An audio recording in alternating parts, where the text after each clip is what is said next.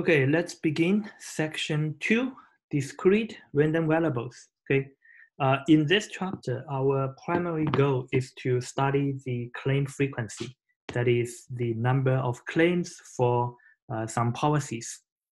So obviously that means the focus from the mathematical point of view will be discrete random variables. So that's why, in this section, we study some important tools which we can utilize to study discrete random variables. First is the definition. So let X be a random variable defined on some given probability space. X is called a discrete random variable if the possible values X can take is discrete. Okay, so here I put has up to countably many elements. Okay, so a discrete random variable is uniquely determined by its probability function. Because X can take only countably many elements, so I can discuss for each and every one of them. And the probability is called the probability function. So this is not CDF, okay? So this actually takes equality, okay? In the definition of CDF is when we define CDF is less than or equal to. Here we have exactly equality, okay? And that only works for discrete, okay? For continuous, we don't talk about equality.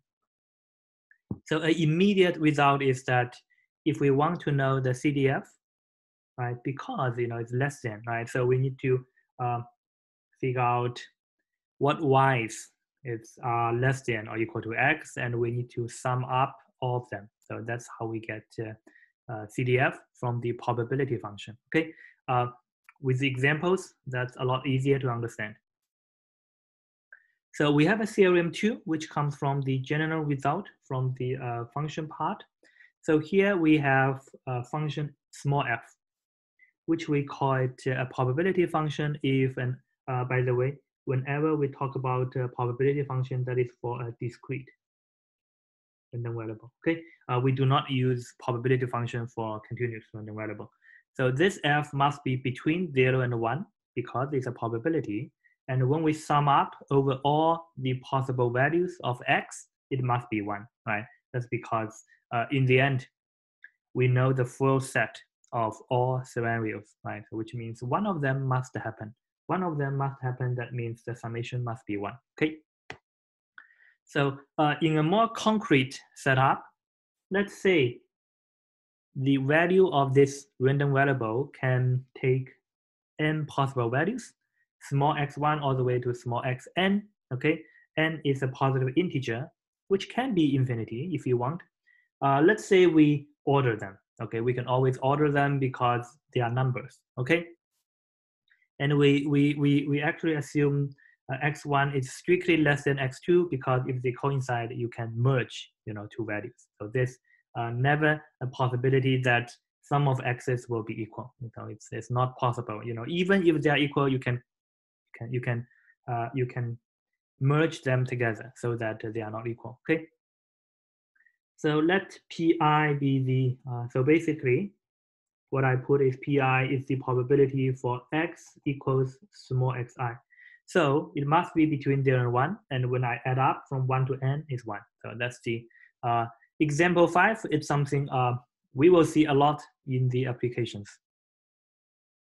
So next, we define moments. What is moments, right? So we already know expected value. Expected value is the first moment.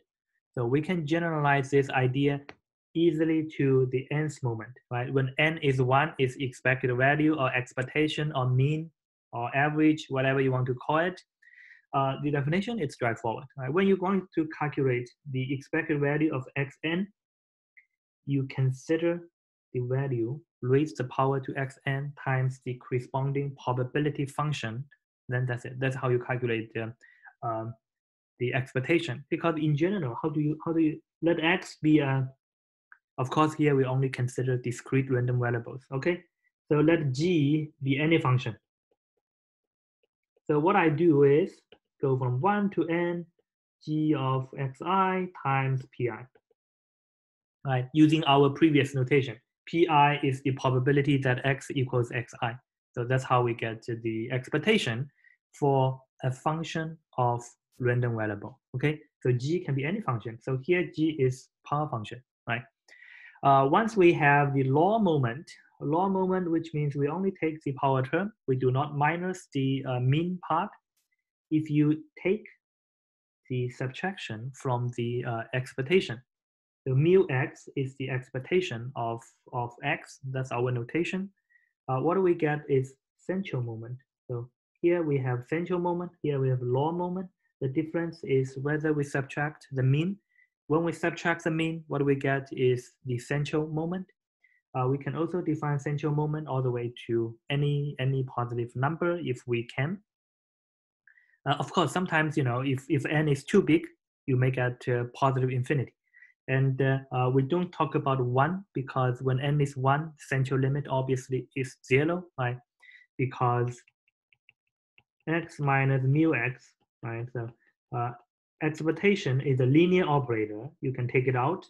So there's no point of talking about the first central moment. The second central moment, however, is very, very important.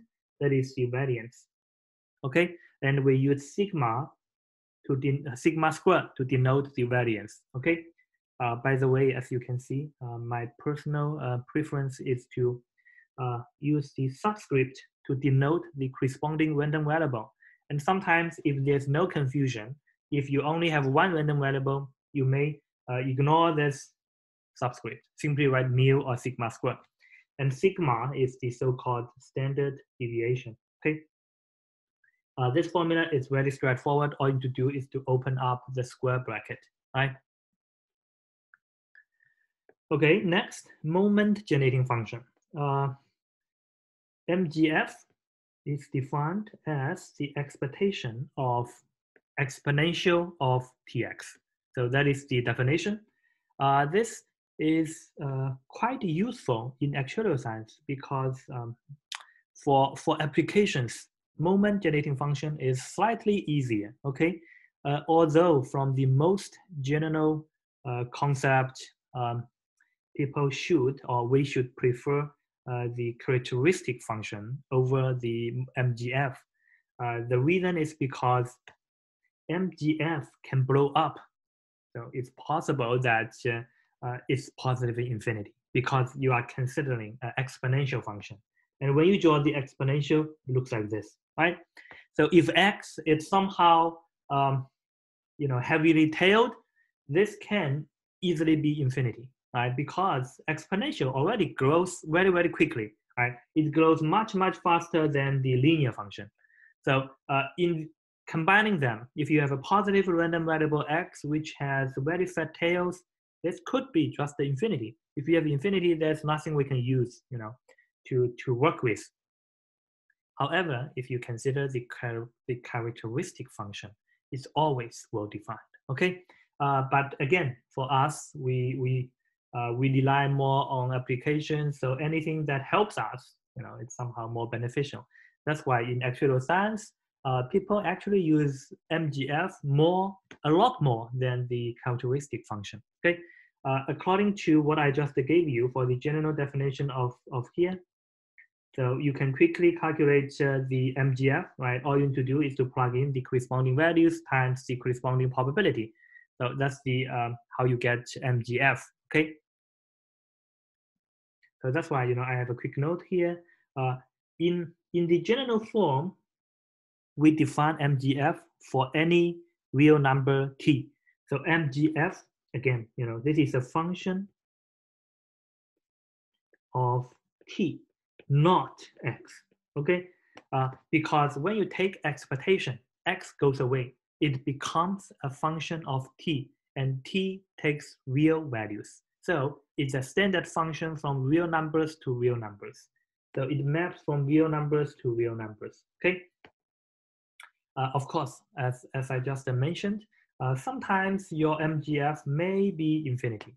So we may need to restrict t to a smaller set of real numbers, okay, instead of everything. So this slide is really important. So the reason why we introduce MGF is because it can quickly help us calculate the moments to any degree. Okay, I give you this result. Okay, it's very, very straightforward to verify. Again, that is from the definition. Okay, assume it is differentiable with respect to t, and assume that you can switch the order, because when we differentiate, so I put a prime on this as the superscript to denote the derivative.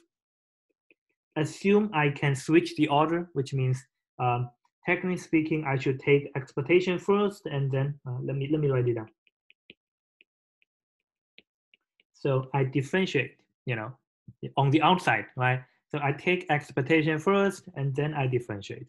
Assume that I can switch the order. Okay, most of the times we can.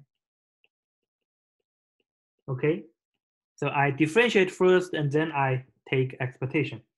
The inside part is easy. Okay, remember, MGF is a function of t, and when we differentiate, okay, I implicitly say we differentiate with respect to t, not x. Okay, so which means we treat x as constant. So x goes front, tx, right? Because x is a constant, t is the argument, or t is the argument we want to differentiate with respect with.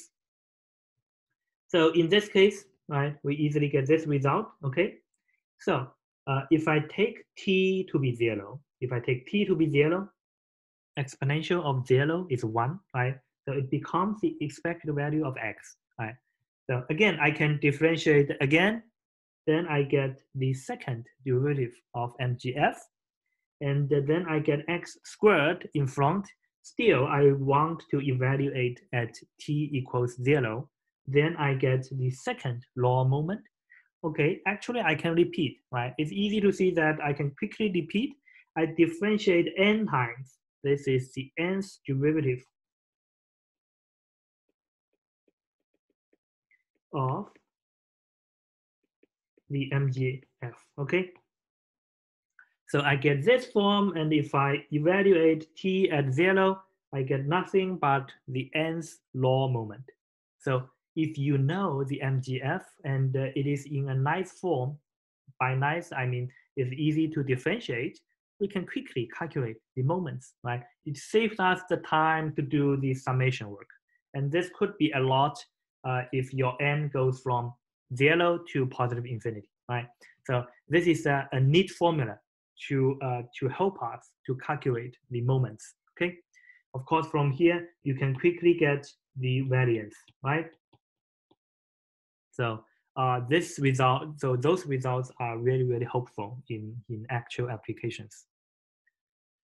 And when we talk about discrete random variable, we can even discuss something even easier. That's what we call the probability generating function.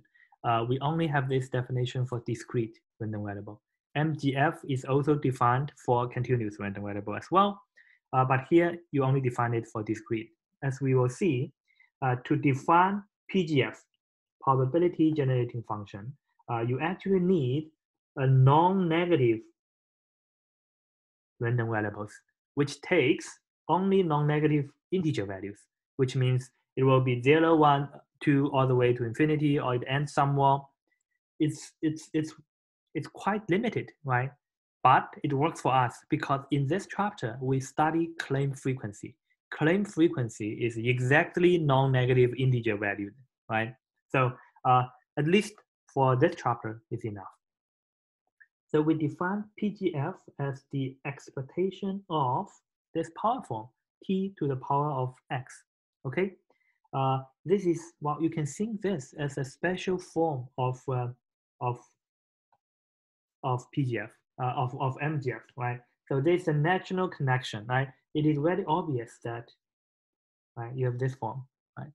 So in order to get MGF from PGF, you just need to take t to be exponential of t, and vice versa. If you have MGF, you want to get PGF, you just need to take log t, right? So that's very straightforward, right? And the reason why we need PGF is that it gives us a nice result here. This is very, very important because when we have discrete random variables, the most important information is probability function, right? And according to this result, the result inside the box, from PGF, we can differentiate and to get the probability function, okay? But there is a n factorial, okay? N factorial is defined as n times n minus 1 times n minus 2 all the way to 1, okay? Here we only talk about non-negative integers. And if you have 0, 0 factorial is 1, okay? So we set that to be 1. So if you want to know why, well, it's straightforward, right? You just differentiate. You just differentiate from here, and then you will see the result, right? The thing you need to make sure is it is also a function of t. When you differentiate, you treat x as a constant, right? So if you want to differentiate this with respect to t, not x, you get x times t2, right? So, and we have 0 to any power as 1, right? As long as it's not 0. So that's why we when we differentiate, first of all, you get x. And when you differentiate the second time, what you get is x minus 1, right? The third time, you get x minus 2, x minus 3, and so on. So that's why we do have the factorial. So it's straightforward to verify, right? You can use mathematical induction if you want, right? But you know, it's very straightforward to verify this result, and sometimes it's very helpful to apply this to calculate the probability function. Okay, so it's a very nice tool. Okay, keep in mind of the use of this tool. Finally, we quickly mention continuous random variables. For chapter 1, it's really, really not important because this is the subject of the next chapter. I quickly mention, okay, for continuous random variables, we assume there exists a function small f such that the CDF can be expressed as an integral from negative infinity to x with of this small function f, okay? So that is somehow, you know, you can think this is an assumption. We assume there exists such function. And this small f is called probability density function, or sometimes people just call it density function, okay? According to the fundamental theory of calculus, if you have such an expression, and when you differentiate with respect to small x, you get small f, right? So that's the derivative of big F. So you can think PDF as the first derivative of CDF if x is a continuous random variable, okay? So obviously we need this to be non-negative, otherwise the CDF can be decreasing, right? Because CDF is always, you know, increasing, or at least non-decreasing. So your PDF must be non-negative as well. Because when you take x to positive infinity, you get 1. So you have this additional information. Remember, for the discrete case, what do we have? We have this, right? And we also know, if you know the actual definition of Riemann integral, an integral is nothing but a limit of summation, right? So those two properties, they correspond to each other, okay? I think that's enough for this section. We will continue in the next video for section 3.